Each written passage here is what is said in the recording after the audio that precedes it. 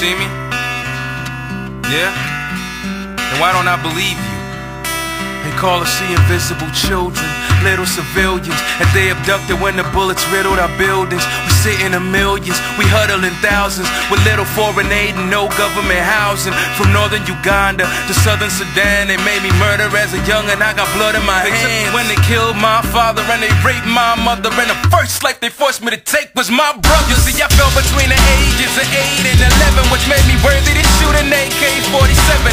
Others trying to escape, butchered in front of our eyes, and the same fate befalls any one of us that cries. This is a way of getting me desensitized, non-stop till the anger in me intensifies. Sent inside school buildings to capture little children and trap in a cycle of hell. So many get killed in. Act like you're so blind. You're so blind when it's happening right in front of your eyes. You hear what I'm speaking, and you feel the way I'm feeling. Tell me, how can I be here if you can't see me? So maybe I survived it, but I'm still an orphan, and leaves home at night and comes back in the morning, knowing if I stay they'll come and take me away and make me a murderer with an AK and a blade. So with the crack of dusk I start packing up and get blasted by dust from the passenger. And if I don't make it in town and get captured by rebels, well, I wouldn't even wish that on the devil. I've seen the horror stories of these rebel armed forces,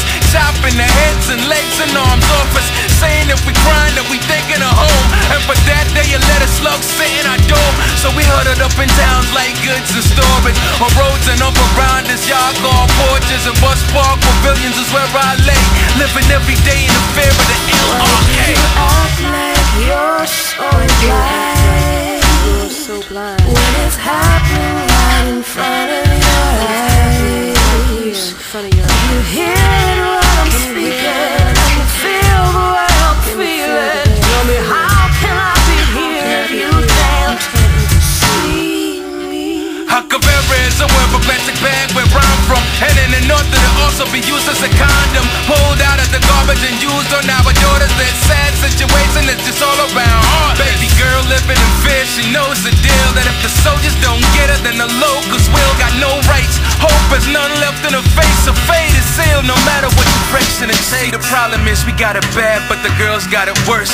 Mentally assaulted in ways that's more perverse. If sons pose a threat then they slaughtered, but first they're gonna tear the dresses off of daughters and skirts and violate them like they not human beings. Look at my sister's eyes and life loses its meaning. Look for the boy in the mirror and refuse to see him, but why should I when no one else chooses to see him? I'm invisible. They are invisible, they are invisible, they are invisible. One day, one day, one day, one day. Oh,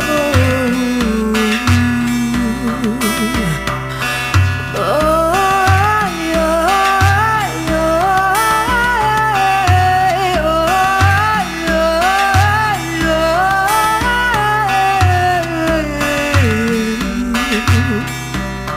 Why do you act like you're so blind when it's happening right in front of your eyes?